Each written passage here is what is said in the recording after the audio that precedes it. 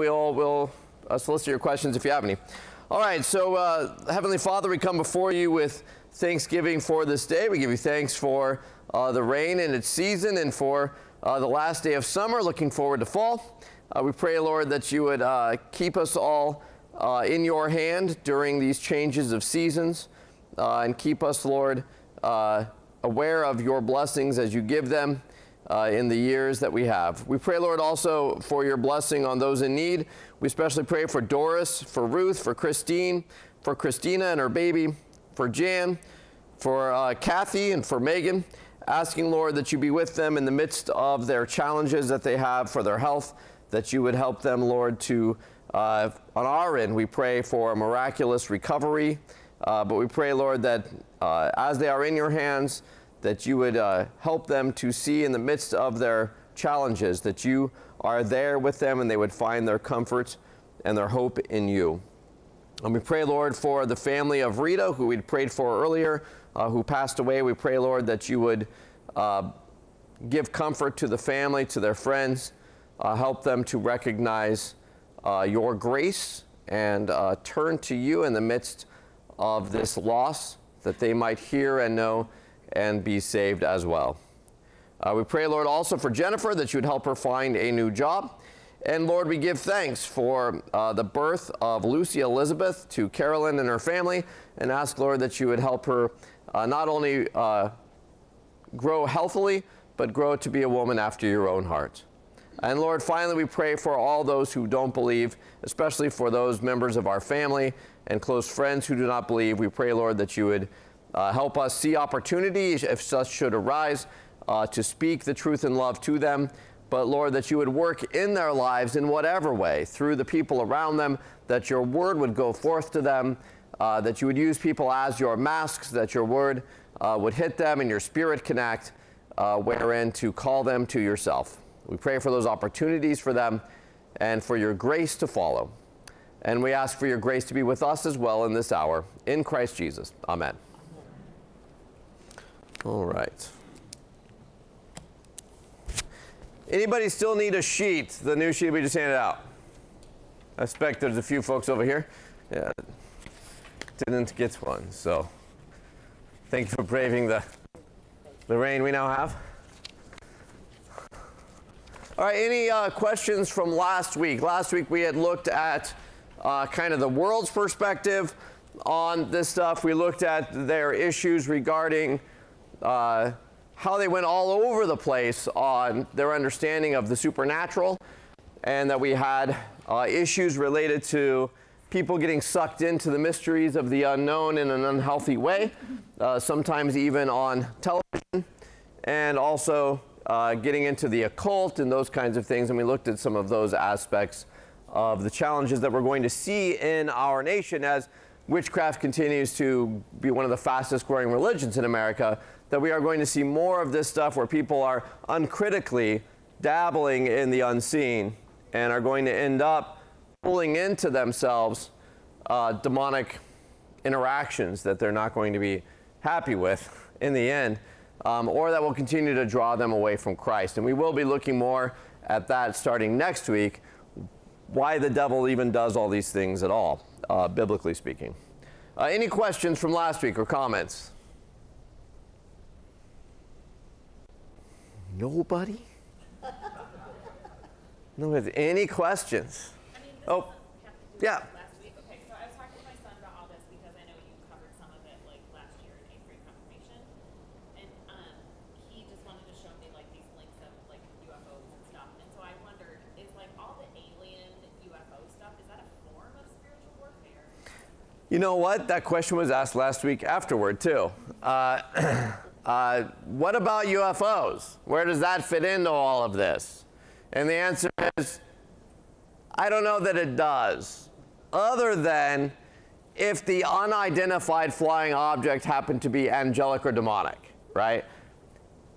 Were it another thing out in the ether of the universe, on one level that falls into like cryptozoology, right? Like an unknown entity out there that we don't understand or know, right?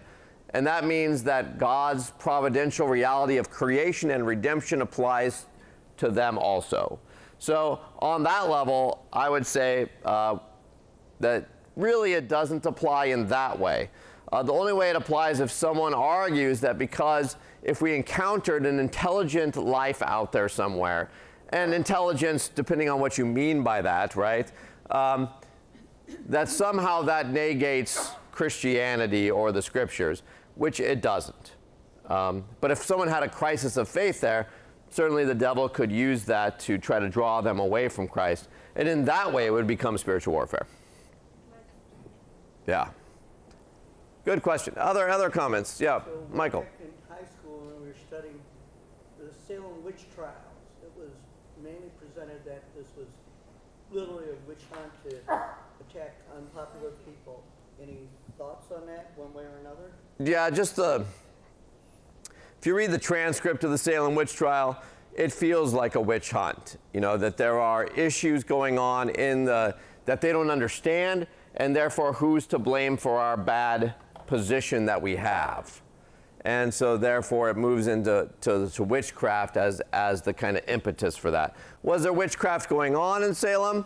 Very possibly. That would be the instigator for them then putting this wide swath on this kind of witch hunt. But you know, a lot of the cues there sound very familiar to like Spanish Inquisition and that kind of stuff, and makes it kind of suspect on that level. However, today it is still, you know, now it is one of the witch capitals of the world. So it has garnered what it once got accused of, it now actually has. So I don't know what you do with that, but that is kind of how that has run at this point. Yeah. If the witch is a part of the devil, don't they kind of worship him and bring into their thing, or? It depends on the witchcraft. There are some that obviously worship the devil, right?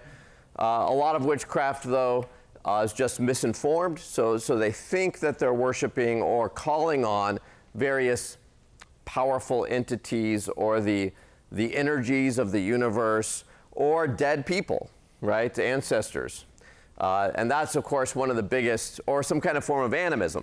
And when you get outside of America and the West, into the global South, when you get into the far Eastern understanding of theology, these are still very prevalent understandings of the world. Animism, where you have spirits in kind of everything, where you have, which we looked at last week, right, with at the end there, where there was a riot at the soccer game because they accused the goalie of trying to put a curse on the other team. And 10 people died in the ensuing riot on account of the witchcraft, right? And that's the kind of thing that we may end up having here should people really delve into and hold on to these things, right? As we're going to look at today, though, that doesn't mean that they're unlike what a lot of enlightened anthropologists will say, that it's just a bunch of primitive superstition and they're just idiots, right? Which is how they come across, right? All of your enlightened anthropologists and that kind of stuff, that's the move they make, is you have these people in these third world countries who are idiots. And they're just not as cool and as smart as us. So look at their primitive ways and look down on them for being so primitive, which is just idiocy, okay? But that's where they see it because they're looking at it evolutionary. And we won't get into that anymore really tonight, except to say that to argue that is to argue for your own demise, because those who don't respect those things are going to then invite those things eventually, because they'll create a vacuum wherein those things come into the society, right? So because they see it all as a bunch of nonsense, then if people dabble in it here, they don't care because it's a bunch of nonsense. And then in the end, it starts garnering stuff when people are like, well, maybe this isn't as nonsense as they're making it out to be, right? And as we'll see today, there are even biblically some questions about how nonsensical some of this really is. So we did find a few things. The world at large recognizes that there is a reality beyond what we can sensorily experience. Okay, there are almost, other than in the Enlightenment, and I keep putting quotes around that because the more I know about the Enlightenment, the more I doubt that it really is enlightening. At least theologically speaking, if not technologically, that there are very few atheists in history. almost everyone believes in the supernatural. But divorced from the Bible and biblical truth, we try to figure out something that we can't apprehend or comprehend by our sensory experience. So we're just shooting in the dark.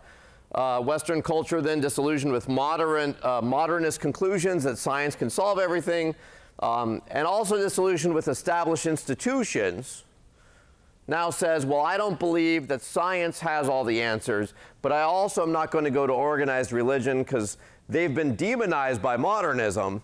So now what we have is a distrust of the organized religions as a product of modernism and a distrust of modernism. So you end up with a group that says, well, I'll just depend on myself then and whatever I feel. And so I am spiritual but not religious, which means I will just grab from whatever and make my own thing. Whatever is true for me is true for me. Okay? So the Western world pretends that faith is just a choice of truths among equals. You can just grab what you want. You know, the coexist bumper sticker there in the background. There we find actually, in fact, today in our 8th grade confirmation, we looked at the 3 laws of logic and how the law of non-contradiction and how that bumper sticker violates that fundamental law of logic. Because those are, none of those things there, religious-wise, actually, they all claim exclusivity, and they can't all be right. So the idea that they can coexist in terms of logical space, is just false. That's just nonsense when it comes to logic itself. So for us to have these kinds of things out there, doesn't mean we all have to go to war or something, but the idea that somehow, oh, you can all just get along as if truth doesn't matter, or there are no truths, right? That leads to a life that is not only non-critical, which some philosophers argue is not worth living then, but also creates all sorts of problems in your own life. The consequences of your actions, because you have no ethics that are consistent, will just create a nightmare problem for you down the road, which we see by and large in our society today, right?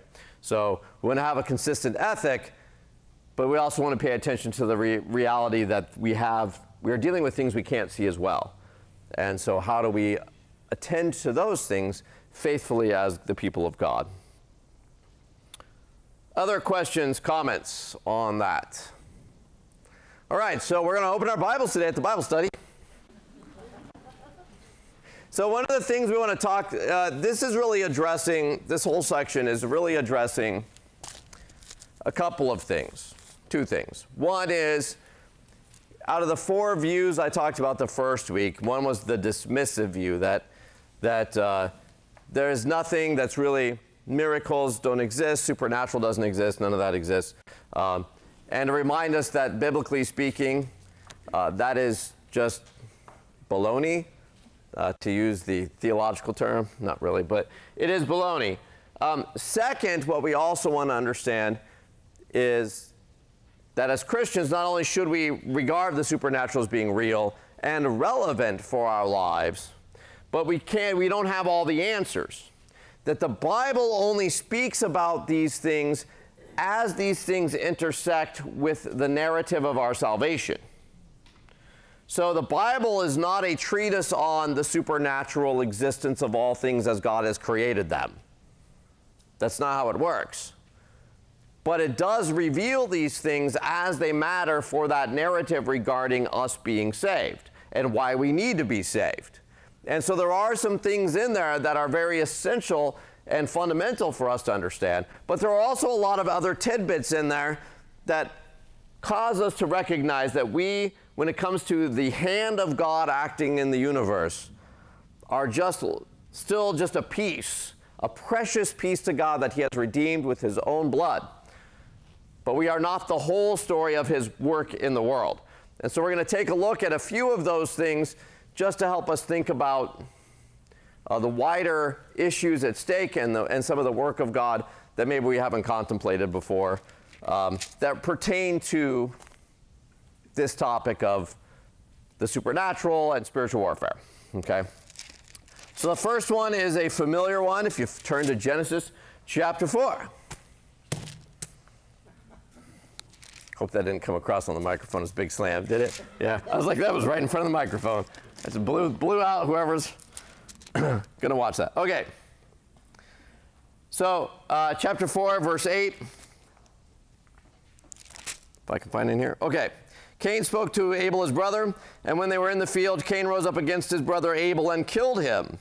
Then the Lord said to Canaan, "Where is Abel your brother?" He said, "I do not know. Am I my brother's keeper?" And the Lord said, "What have you done? The voice of your brother's blood is crying to me from the ground. And now you are cursed from the ground, which has opened its mouth to receive your brother's blood from your hand." So, the blood of Abel, and we even sing this in our hymns, right? Abel's blood for vengeance pleaded to the skies, but the blood of Jesus for our pardon cries. It's one of our hymns. What is going on there? Is God using allegory or imagery here to say the blood or the deed that you did, sinfulness, like I'm aware of it, and it's egregious? Someone was shouting. Or does the blood of Abel in some way cry to God because evil has been done? Both. She says both. I don't know, okay?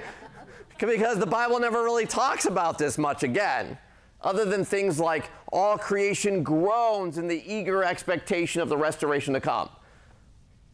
Well, is it to God, is it actually groaning? I don't know, maybe, right? Or is he using some kind of allegory to just show the heightened expectation and desire for all things to be righted? Is that all he's saying, or is there something actually concrete to that image that he's speaking? I don't know, but maybe, right?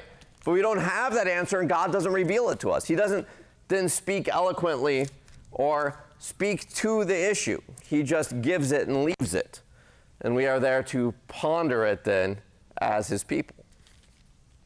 Getting a little bit to the end so if you skip with me over to Exodus then. Thoughts or questions about that one as we go to Exodus? Yeah, Tidra. What about the mark that he gave to Cain? What's the mark he gave to Cain? I have no idea. Why does it keep people from killing him? I have no idea, right? Don't know. Don't know. He's just that ugly? Don't know. Is it that he, if he had like some kind of brand on his head? I don't know. Like, we don't know. God doesn't talk about it again. It's not spoken of again. So, we don't know.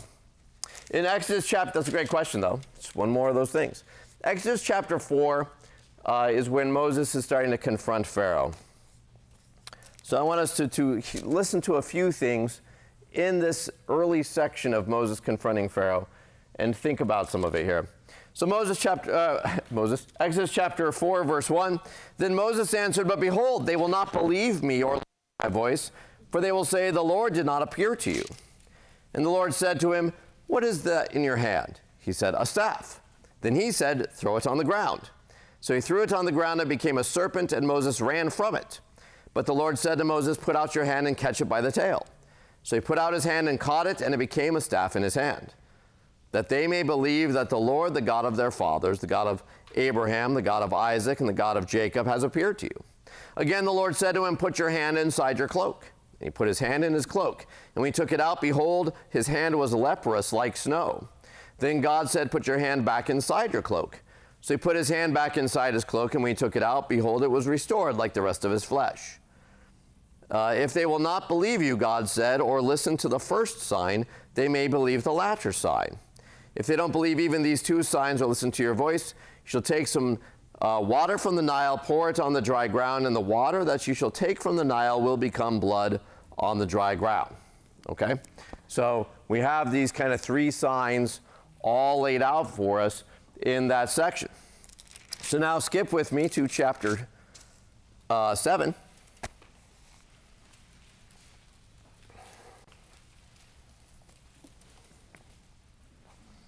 Chapter 7, verse 8. Then the Lord said to Moses and Aaron, "When Pharaoh says to you, 'Prove yourselves by working a miracle,' Then you shall say to Aaron, take your staff and cast it on the ground before Pharaoh, that it may become a serpent. So Moses and Aaron went to Pharaoh and did just as the Lord commanded. Aaron cast down his staff before Pharaoh and his servants, and it became a serpent. Then Pharaoh summoned the wise men and the sorcerers, and they, the magicians of Egypt, also did the same by their secret arts. For each man cast down his staff, and they became serpents. But Aaron's staff swallowed up their staffs. Still, Pharaoh's heart was hardened, and he would not listen to them as the Lord had said. All right, now skip just a few more verses with me to verse 20. Because remember, that's not the last one, right? So verse 20. Moses and Aaron did as the Lord commanded in the sight of Pharaoh, in the sight of his servants. He lifted up his staff and struck the water in the Nile, and all the water in the Nile turned into blood. And the fish in the Nile died, and the Nile stank, so that the Egyptians could not drink water from the Nile. There was blood throughout all the land of Egypt. But the magicians of Egypt did the same by their secret arts. So Pharaoh's heart remained hardened, and he would not listen to them, as the Lord had said. Okay? Now skip with me to chapter 8, verse 5.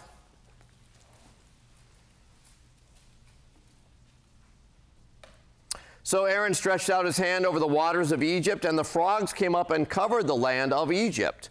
But the magicians did the same by their secret arts and made frogs come up on the land of Egypt. Now go with me a little further to verse 16. Then the Lord said to Moses, say to Aaron, stretch out your staff and strike the dust of the earth so that it may become gnats in all the land of Egypt. And they did so. Aaron stretched out his hand with his staff and struck the dust of the earth, and there were gnats on man and beast. All the dust of the earth became gnats in all the land of Egypt. The magicians tried by their secret arts to produce gnats, but they could not. So there were gnats on man and beast, and the magicians said to Pharaoh, this is the finger of God. But Pharaoh's heart was hardened, and he would not listen. What plague is the gnats? The third, right? I mean, the snakes aren't a plague, right? Well, maybe to some people, but they weren't actually plagues for Egypt. What happened there?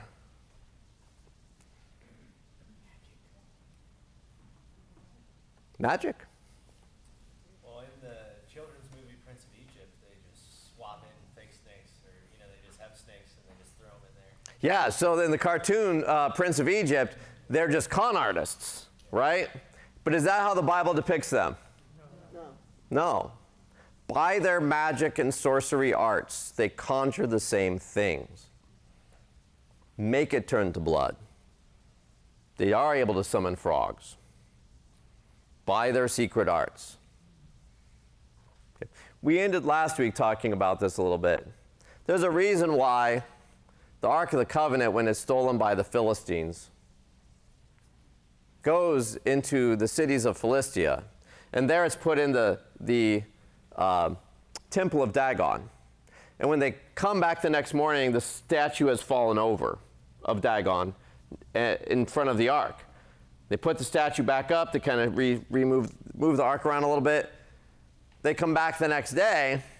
Not only has the statue fallen, but right at the threshold of the door, the head is broken off and the hands of Dagon are broken off and tumbled across the threshold. And everyone's getting tumors in the city. And so they're like, okay, pack that thing up, move it to the next town. Go away.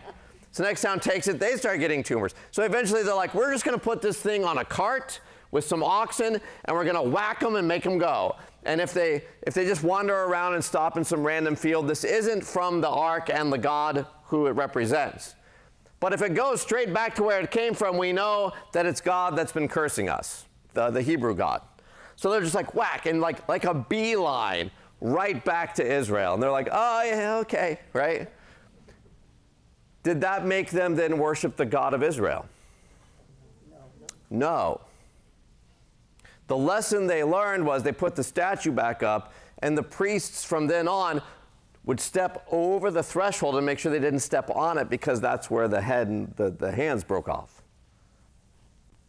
Why is that when God clearly showed among them that?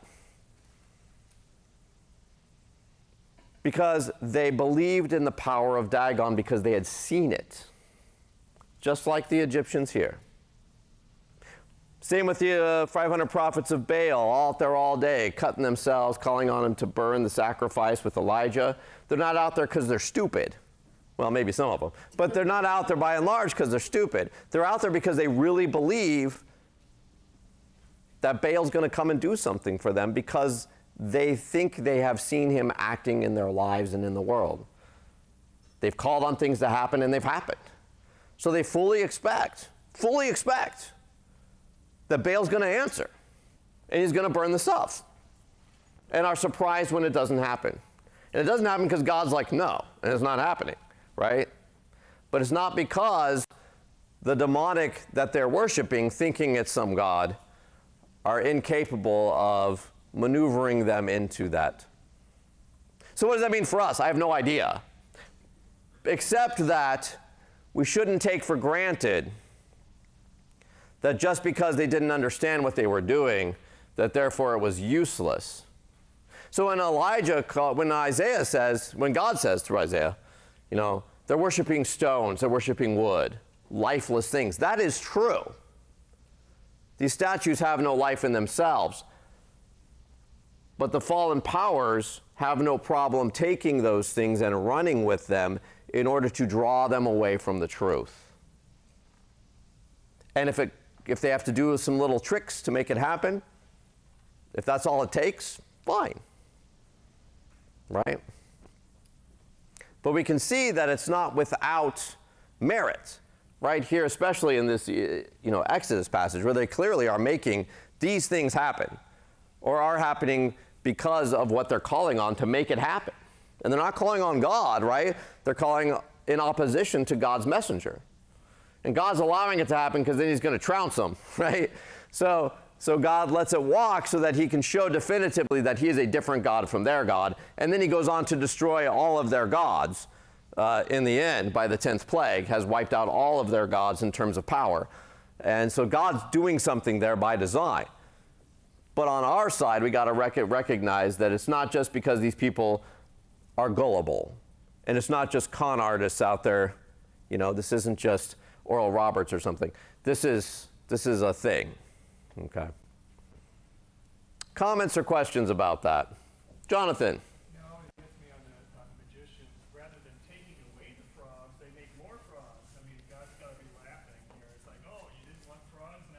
You added more blood, right?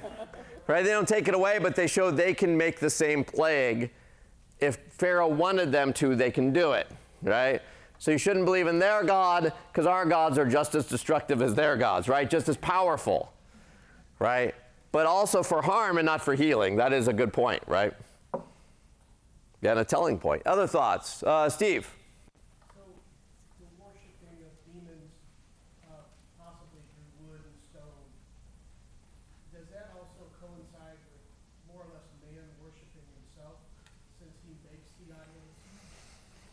Yeah, so we form our own rules, we form our own understanding of what we want to happen, and then on some occasions, like the Egyptians here at this time, at least in this time and instance, right, the demonic will act in some way to corroborate their own thing that they have made up, okay? Another example, just to make it weird. All right. Move down to Leviticus here.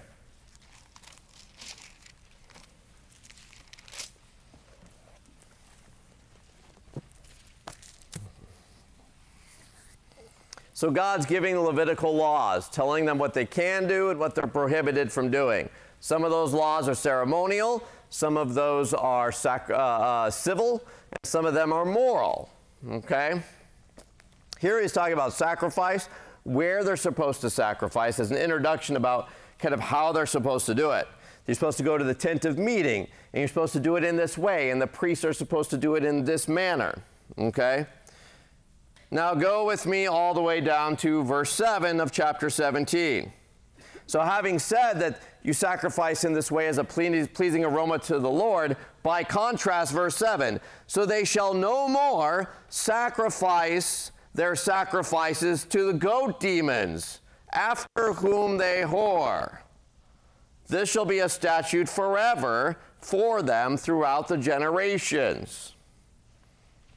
Is anyone not reading the ESV? Does anyone have a different translation with them at the moment? Okay.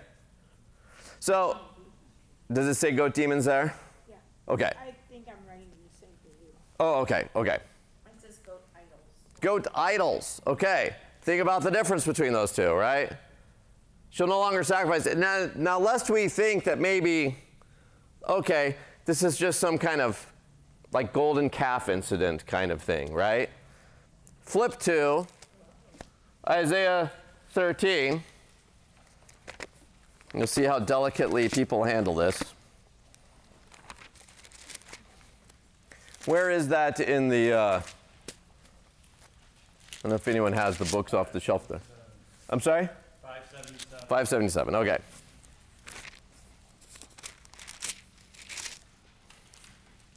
All right, and 1321 is 1113 in the study Bible. Okay, so God is speaking judgment on Babylon and judgment in general on those that are against his people and those that commit idolatry, okay? So, and what the day of the Lord coming is like.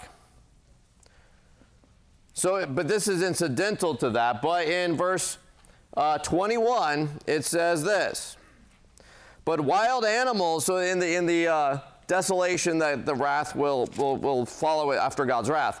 But wild animals will lie down there, and their houses will be full of howling creatures. There ostriches will dwell, and there, in this translation, wild goats will dance. It's not wild goats. Okay, the Hebrew is the same. It's goat demons. Okay, in Hebrew, literally, it's satyrs. So you're thinking about the half man, half goat, not Mr. Tumnus, because that's the nice version. This is, for those of you that know Narnia, this is the goat demons. Okay, same thing in chapter 34. Same thing. Out in the desolate places where the goat demons dwell.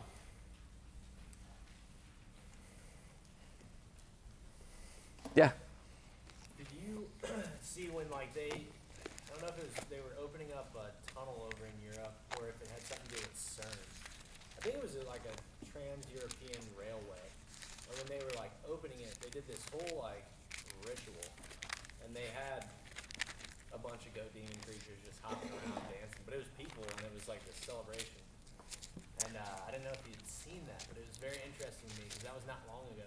No, I have not. I have not seen that. I'll just send you a link. Yes, do. That is very intriguing. Yes, I would be curious to see people dancing like goat demons to celebrate the opening of a It was like a multi-billion-dollar trans-European railway. Wow. Okay. Okay. So if you look at the last one there, 2 Chronicles 11, this is about Jeroboam and Rehoboam. So Solomon dies, and the kingdom splits between his son Rehoboam, who's a moron, and is greedy. And when people say, boy, Solomon worked this hard, how about you cut us some slack now that we built all this stuff? He's like, you think my dad worked you hard? Like, you haven't seen anything. And they're like, okay, we're done, right? And so they rebel against him, and they raise up a king in the northern part. And so now you have northern kingdom of Israel, southern kingdom of Judah, right? Well, the northern kingdom sees that Jerusalem is still in Judah, and they don't want their people wishing to go back there. So this is what happened. So Chronicles chapter 11, verses 13 to 15. Is that right? Yeah, okay. I just can't read. Okay, here we go. And the priests and the Levites who were all in Israel presented themselves to him in the places where they lived. For the Levites left their common lands and their holdings in Israel and came to Judah and Jerusalem because Jeroboam and his sons cast them out from serving as priests of the Lord. and he appointed his own priests for the high places and for the, in this case, they translated it, the goat idols, and for the calves that he had made. Okay, but this is again the same thing. Okay, same word. And it shows up again in 2 Kings as well, where during Josiah's reign, they take down, the high priests take down the Asherah poles and the Baal poles from the high places, and then also take down the things to the goat demons. So this is a prevalent thing. And it talks about them being out in the wilderness, in the desolate places. I have no idea what that is, okay? Other than goat demons out in the desolate places, right? So what do you do with that? And my answer is, I don't know, okay? Other than that this is a thing that they're treating as being, this isn't allegorical, right? They're not pretending that something's there that isn't. But it's something that we don't have any reference for as people in modern day America, right? Just not a thing that we've encountered. Oh yeah, the goat demons. Yeah, when I'm out in the prairie, there go the antelope because the goat demons chase them. Like that's not a thing we see, right, and talk about. You've never really been around a goat, clearly. Those are the devils. Oh yeah, no, don't get me wrong. Goats can be devilish, that's for sure. But we see here, things we don't know. Same with these. We won't necessarily go through all these, but what we find is, again, the prophetic powers that these guys have, both in the Old Testament and the New Testament.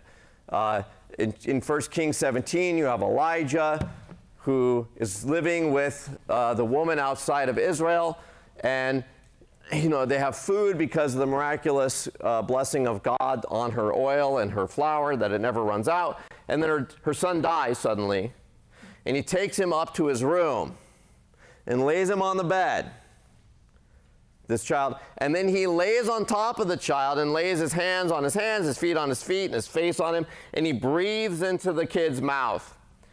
And the kid comes back to life. Why? I don't know, other than that God's acting in this miraculous way. But why that?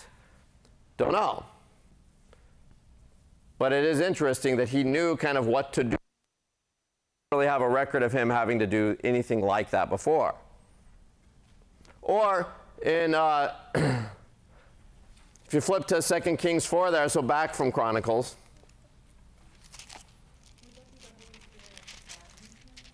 Sure, so we would say the Holy Spirit is guiding him for sure in that, right? But we don't have any frame of reference for that kind of thing, right? We have CPR, but that's definitely different than what he's doing, the way that he's doing it there, okay? Or we have this moment where Elisha, in a very similar fashion, is living with the Shunammite woman, and her son dies, and she travels all the way, because Elisha's not present with her anymore, travels all the way to him to let him know that her son has died. And so if you look starting at verse 25, of chapter 4, note this, it says, "And when she came to the mountain, to the man of God, she caught hold of his feet, and Gehazi came, his assistant, came away to push her away. But the man of God said, 'Leave her alone, she's in bitter distress. And the Lord has hidden it from me and has not told me.' And then she said, 'Did I ask my Lord for a son? Did I not say, do not deceive me?' And so then he tells him how to go, and Elisha goes to the house and does the same thing Elijah did, and lays on him and then breathes on him, and then he comes back to life. Okay? But the part here that really, for me, is very intriguing, I mean, that's intriguing enough, but the part that really intrigues me is Elisha's response to what she says when she initially comes. She's in great distress, and what in verse 25? He doesn't know why. Yeah. And he says, she's in bitter distress, and the Lord has hidden it from me and has not told me. Now, what kind of statement is that, narratively speaking?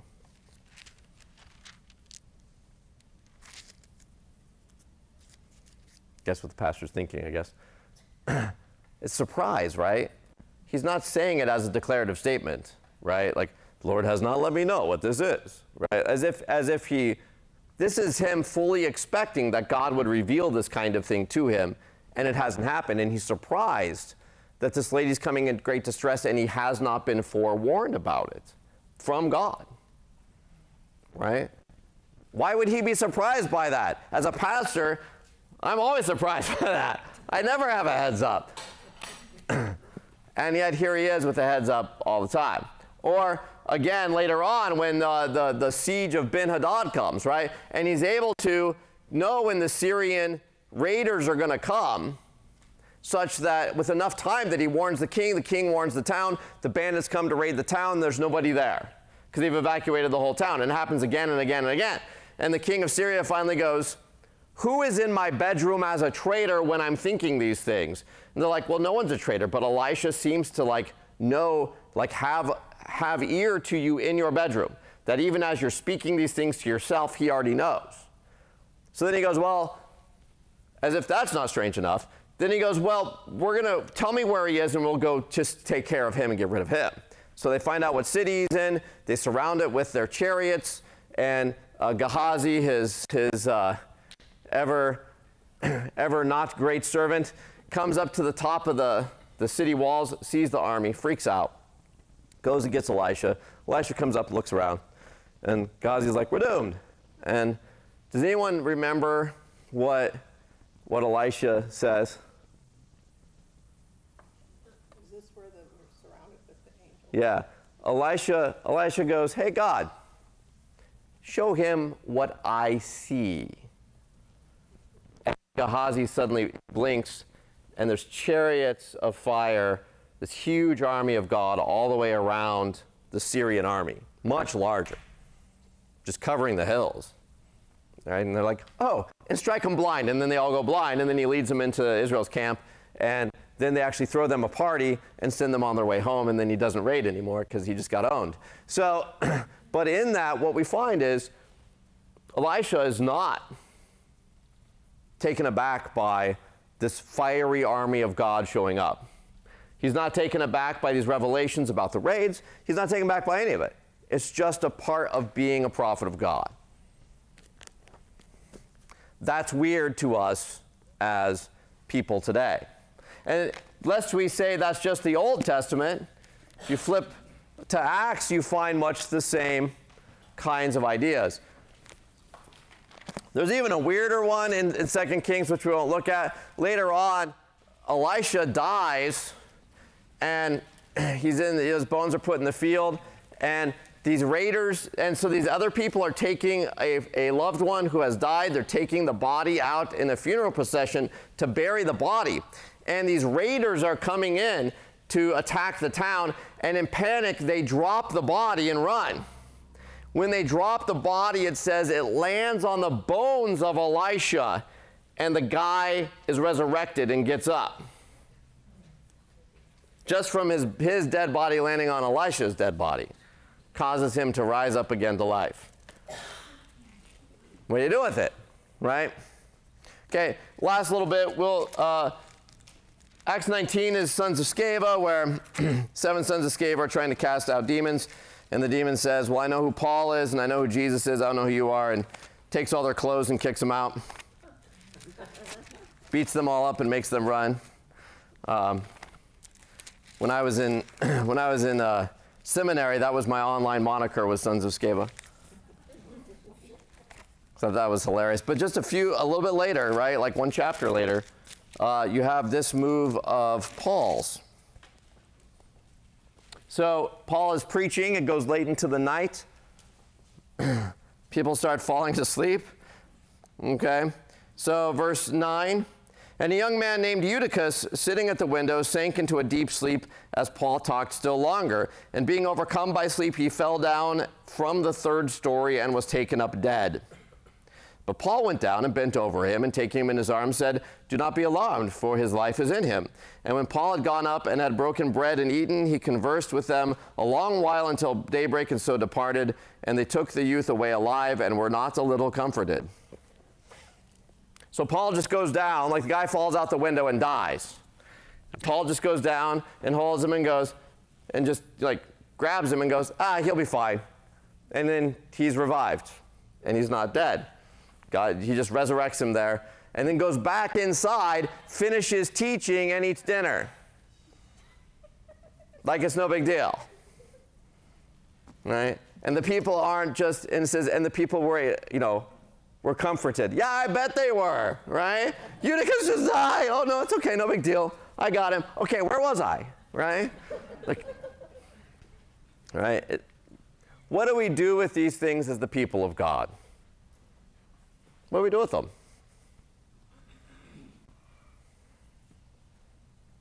Cindy.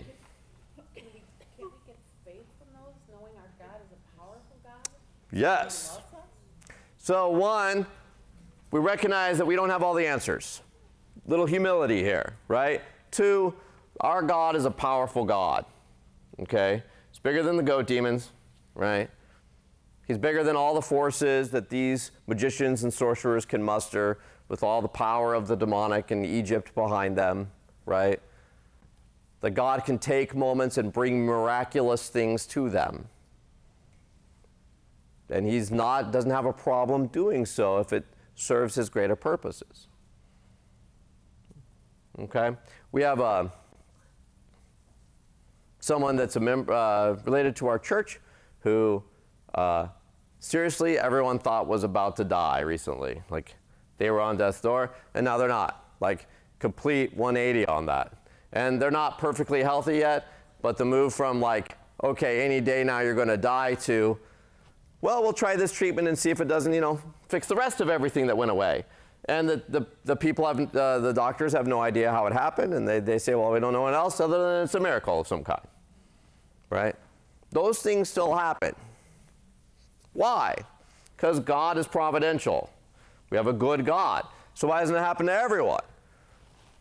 I don't know, because I'm not God, right? Except that God brings good even out of the evils of the world. And that's where a lot of our spiritual warfare talk's going to go, is into that move of God takes the brokenness, the work of our sinful natures, the brokenness and death in the world, the evil things of the world, both man and demonic, and he turns them on their head, and he brings good out of it for the people of God. And so we're going to be looking at that as we go forward. Tony. Did the Jewish Kabbalah tradition come out of the Old Testament? That's an occult question. Yes, sort of. So that's the question is, does the Kabbalah come out of the Old Testament? It does in some sense. If you read certain parts of it in a mystic kind of way, they derive these kind of conceptual ideas from it. And then a lot of the intertestamental stuff and the stuff that is out of our framework for Old Testament but is in rabbinic traditional literature, you pull all that stuff in and then you start moving into some of the Kabbalistic literature at that point, and Jewish mysticism. The 6th and 7th books of Moses or something, which are actually like witchcraft books, essentially, Jewish witchcraft. Which were big among the Germans in Luther's day, even in Walther's day. You would have people call the pastor in to come give a blessing on their sick child, and if you opened the closet, you would find the healing lady of the village in there hiding while the pastor was there, so she could come back out and continue using her spells to try to heal the kid too, right? Like that was how it ran, even in Europe, in parts of Europe. Okay, so which you still kind of see a lot of that in places even today, here and there. So those things are still out there with the Kabbalah and stuff, but it does have those roots to some degree in the Old Testament. But it's reading it allegorically and reading it in a mystic fashion rather than just reading the narrative. Yeah, you want to follow? Lutherans, we'd say that's works. Well, we would actually say not only that it works, but it's a complete misreading of the text, right? That the idea of some kind of mystical magic that we can derive from the ethereal universe that God created is more of a cult perspective rather than a biblical one. So that's more like the Gnostics. That gets closer to that kind of heresy versus something that we would say is actually biblically accurate at all. Yeah, so we would say it goes past works into a false understanding of faith and religion. Yeah, Laura. Didn't, in the Old Testament, weren't they supposed to like put blood on a goat and like send it out of the, is Yeah. it the scapegoat? Yeah, the scapegoat. Right, so, That's Leviticus 6. That's right before that text with the goat demons we were talking about. okay, so is there any relationship between that and why they chose goats to have as idols? I don't know. The goat itself has a particular title in the Hebrew. It's called Azazel, the one that they put all the sins on and cast out into the wilderness, right? And some traditions have said that those two things are the same thing, that the Azazel goat is actually a goat demon of some kind, that they like grabbed and then put this on and sent it out or something like that, or that these two are correlated in some way. Biblically speaking, just in a straightforward reading of the Bible, those two things are two different things.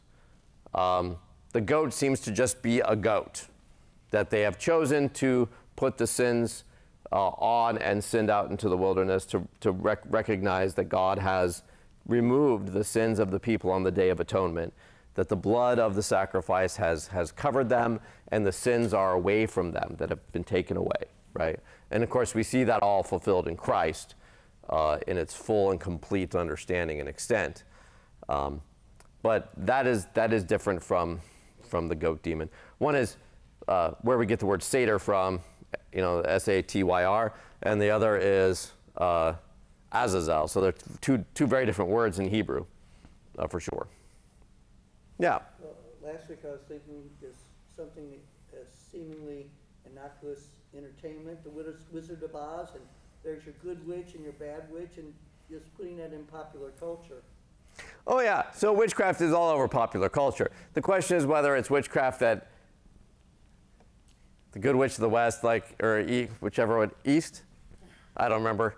I haven't seen Wicked, and I haven't done any of that. I haven't watched Wizard of Oz forever. My kids, I don't think you've even seen Wizard of Oz. I don't know whether that makes me a bad parent or not in America. But anyway, yeah, like that kind of stuff, I'm not really worried about, right? We don't really worry about fantasy literature where we talk about magic in that kind of innocuous way. The issue comes in when we start moving into it being something from which you're deriving a power, a secret power over which you can use to harness the mysteries of the universe, or somehow pulls you away from truth in order for your own selfish gain, right? And that's what we see in actual, like, occultism versus, let's say, like I said last week, like Harry Potter, where, it's just bad Latin and an adventure, right? And the guy who wants to use it for personal selfish gain and to manipulate everything is the bad guy, right? Voldemort's the one that's doing all the evil magic stuff, right? And on the other side, you just have the kids being kids with sticks to poke each other with, essentially. Like, man, all those kids running around with those, like, you better have magic to fix them because they're all going to die. Just poking each other.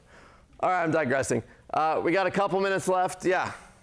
If you bring God had Moses bring the frogs up, and the saucers are doing the same thing.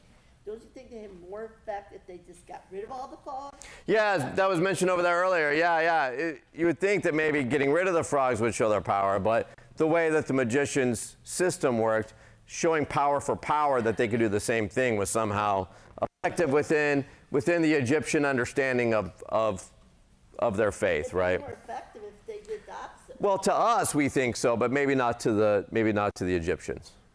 Yeah. Okay. Last thought, and then we'll probably close up. Yeah.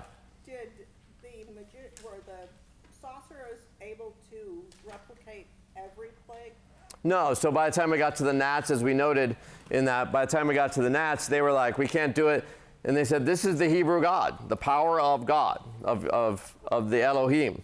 And they didn't know what to do with it. But Pharaoh was still hard-hearted, so God could show his glory, right? And that's a different topic there. So next week, what we'll do is we'll finish the sheet in front of you by looking at the different viewpoints on this stuff. And then what we'll do is we'll get into those fallen powers themselves, and then the biblical account of how God interacts on our behalf and our not our role, but where we fall into place in all of this, okay?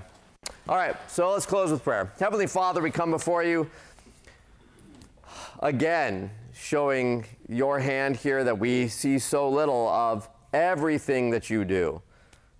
Just like Melchizedek comes and goes and is yet your high priest, and we don't know how that all is working, or when Elijah says he's all by himself, and yet there are 1,000 others that are there who have not bent the knee to Baal. Lord, you are always working behind the scenes for your people, for our good, despite the brokenness of this world, despite the demonic forces that beset us. We pray, Lord, that you would bless us in this time with joy that we are in your hands. Bless us with your peace in the midst of the chaos of this world. And we ask, Lord, that you would protect us from the evil foe, from harm and danger, and that you would guide us continually in your truth. We pray these things in Christ Jesus. Amen.